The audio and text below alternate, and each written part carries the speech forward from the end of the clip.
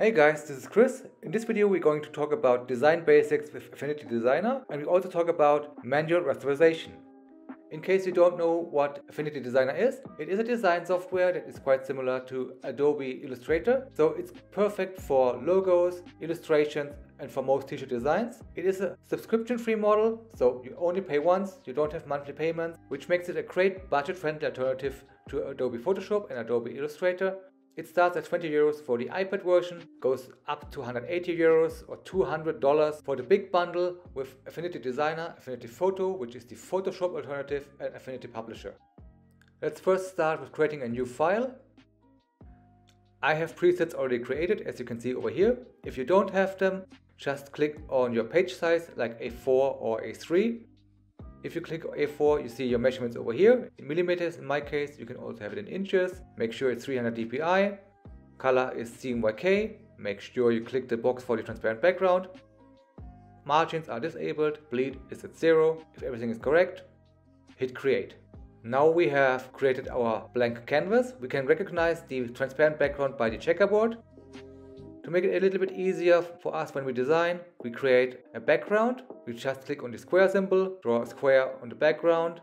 We can change its color by clicking on the circle on the right hand side and just play with the CMYK sliders. In this case, we just create a composite black. We can enable and disable it on the right hand side here just by clicking on the point. So we can turn it on and off. You can also lock it. Locking helps us to keep it in place. If it's unlocked, then we can drag around the rectangle, which might be disturbing in the artwork creation process. So we just want to keep it locked. Now we can create the first element of our design, which will be a smiley. So we go on the left hand side, click on the circle. On the right hand side, we change the color to yellow. So we just put everything to the left except the Y level. Then we have perfect yellow. If we click on the canvas and drag the mouse around, we first create an uneven ellipse. If we want to have an even circle, we just hold shift and we have an even circle. We can now drag around that circle. We can see that there will be a red horizontal line and also a green vertical line. If both lines appear, then you have it centered in the middle. With the yellow circle in the middle, we now create the eyes. We just create an ellipse as large as we want to. Now we can see the ellipse is also in yellow color. You can simply change it to black by using the sliders on the right. The second eye, of course, should have the same size, so we just copy it, right click and duplicate, or simply Ctrl C, Ctrl V. Then we use the move tool and move it to the right. You can see these red guidelines that help us to align it. We also want both eyes to be equal in the middle of the smiley, so we just mark them both and drag them around until we see the guideline again. Next thing to do is to draw the mouth with the pen tool. Here we click on the pen tool, then we click on stroke and give it a color. In this case we want black. Then we go to smart mode here on the right. And then we just click 3 times on our image, left, middle, center. And the smart mode will automatically create a curve. This curve has 3 so-called anchor points, and we can select the node tool and just move these anchor points around and the curve will follow along. So just move them around to your liking. I just orientate here on the eyes.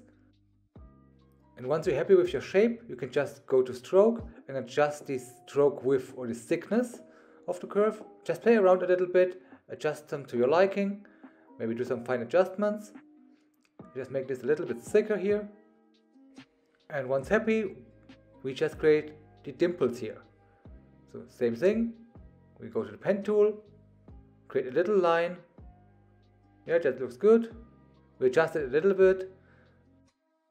Once we're happy, we just take it and copy it to the other side. So we duplicate it, move it over, and now we're going to right click on it, transform and flip horizontal. Now we have mirrored it. We just align it here according to our guidelines and we're done. Now imagine we want to resize or reposition our smiley. So we're going to mark the circle and we try to move it around. What we see is that we only move around the circle, but the rest of the face isn't moving with it. So a good way to keep everything together is to group objects. Here we mark everything, which you can see here on the right hand side, everything is marked. Then we right click on it and select group. You can also do this by pressing Command and G. On the right hand side, all these elements are now one group, and if we move it around or resize it, we can see everything stays together. But what we also can see is that the smile is not scaling with the object. So if we make it smaller, the lips get proportionally bigger. If we make it bigger, the lips get proportionally smaller. So to have the lips always in the same size, we need to scale the stroke with the objects. It's pretty simple to do. Just mark all stroke elements, click here on the stroke tab, and click on Scale Stroke with Object. If we now resize it, everything stays in proportion. Now let's imagine we want to change a color. Then we have to talk about fill and stroke colors. Fill colors are represented by the full circle. If the full color is in the foreground and we move around on the CMYK sliders, we can change the colors. If the circle of the outline is in the foreground and we change the colors, we change the stroke color. Right now we can't really see the stroke because it's very thin. If we click on the stroke tab, we can change the width. If we move the slider to the right, the stroke gets bigger. If we move to the left, it gets thinner again. We can also see the stroke kind of eats the image. To improve that, we can also change the alignment of the stroke. We can align it to the inside. If it grows, it goes inside of the image. Or we can align to the outside, where it just grows outside of the image. We already have a couple of black elements that we can remove and create empty space because we don't need to print them for a black t-shirt. You can see them here all on the right hand side. Let me change the background color so you can easier see what's going on. Let me just change it to a mid gray. We can mark all these black elements by just holding shift and clicking on each one individually. Then we go here to the screening mode from normal and we change it to erase. Now we can see the gray shirt coming through. And if we change the gray shirt back to black, you can see it's a black shirt coming through. So nothing will be printed here in these areas. Let me show you how you can create additional empty space between the outline and the yellow fill. There are several ways to do it, but this here is my favorite.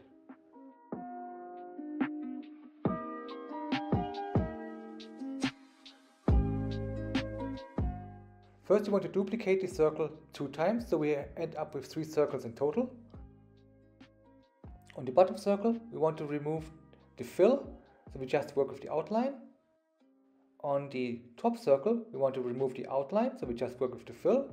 And in the middle one, we want to keep the outline and the fill, but we set this to erase. Now the middle circle is covering the outline of the bottom circle. To make the bottom circle visible again, we just click on the bottom circle, go to stroke and increase the stroke to our liking. This creates some additional empty space in between the outline and the fill, which we can see if we turn off the background.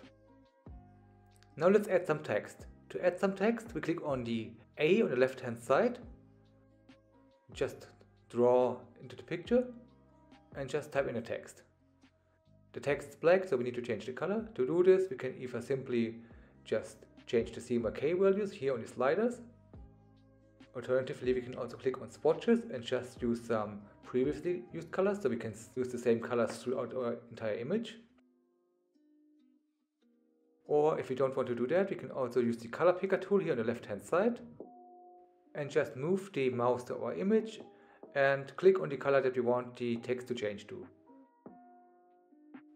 Now let's change our text quickly. Let's make it keep and also change the font because Arial is a little bit boring. Let's look for something more interesting. It will change your text in real time if you just hover over the different fonts. Let's go with Nikki for this image.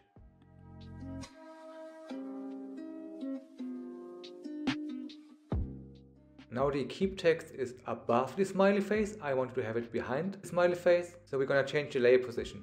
It's quite simple. We just go on the right hand side, drag the keep text under the smiley face, and the text is now behind the smiley. Now let me show you how you can do typography changes. First we want to make sure that the letterbox is active. So the A on the left hand side is activated. Then we look for typography, the FI symbol. This box here opens up. Now let's just move this to the side so we can see it better. We mark individual letters and then we see something that's called stylistic alternative. We just click on it and we can see that letters will change. Often adds a swoosh or removes it. We can go through all the letters one by one and just see what this font offers us.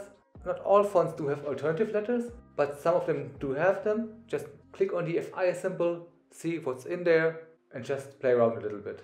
Now that we are happy with our text, I want to create the same magenta stroke with the same gap between the letters and the stroke. So I'm going to copy the text layer 3 times. The middle layer will be set to erase. We create a stroke on the middle layer. Then we create a stroke on the bottom layer, the same way we did it on the smiley text. And we group it together. Let's repeat the same steps on the bottom text where we just type smiling.